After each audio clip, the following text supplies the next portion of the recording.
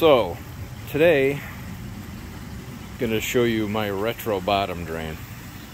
I get people ask about this kind of regularly, so I figure we'll pull it out and go over it today. You probably can't see it with the glare, but it's down there. The bottom drain runs over here to a leaf basket and pump, and then goes up into my barrel system. Returns right at the same spot down there. So give me just a minute and let me get this pulled out, and then we'll go over it. Alright, so what we've got here,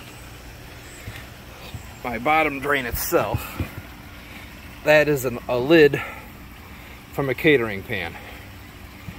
And what I've got down here, just some nylon nuts and bolts. And I've got that so it stands about an inch off the bottom. That does creates a suction, pulls all the debris off the bottom. Goes into a bulkhead, runs along this hose over here to a leaf basket from a swimming pool.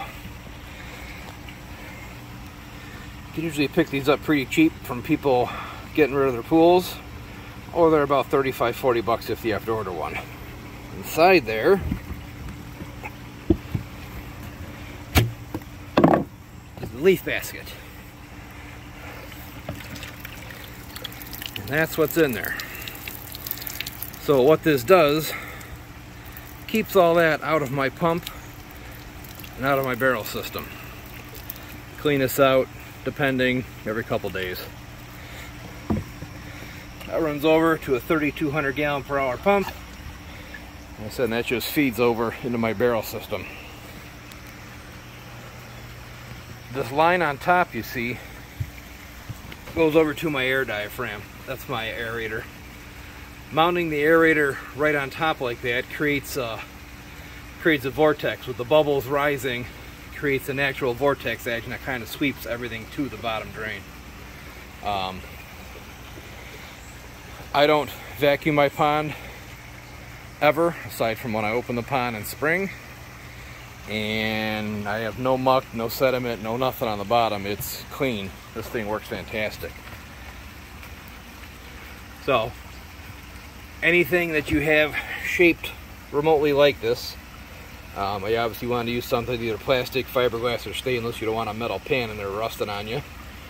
But set it up so it sits about an inch off the bottom. Hook it up to a bulkhead, into a pump. So I highly recommend running the leaf basket. Anyone who's got a pump in the bottom of their pond knows all about fighting with it continuously always being plugged up with everything you see in there. So these things work great. I put it in the shallow end in the corner here so I can reach it from the deck. It's easy to clean out. I said they work absolutely fantastic for keeping all that debris out of your pump and out of your filter system. Easy to rinse out when you need to clean it. Pop the lid back on and off you go. Also on this lid, I've got a tiny hole drilled in the top of it.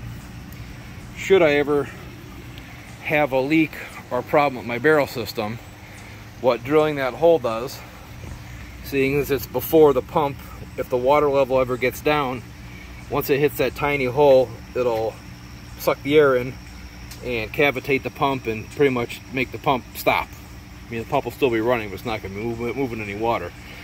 So should that happen, yeah, I'm going to lose a bunch of water out of here, but I'm still going to have 18, 24, 28 inches of water in there. So kind of a fail-safe. So those of you who have been asking, that's my retro bottom drain setup. And as long as I got this out, I'm going to pull that bladder off and throw it in a tub of bleach for a while and get all that algae off there and clean it up, because that works. So there you have it, retro bottom drain. Pretty simple, incredibly effective. Alright, that's it for today.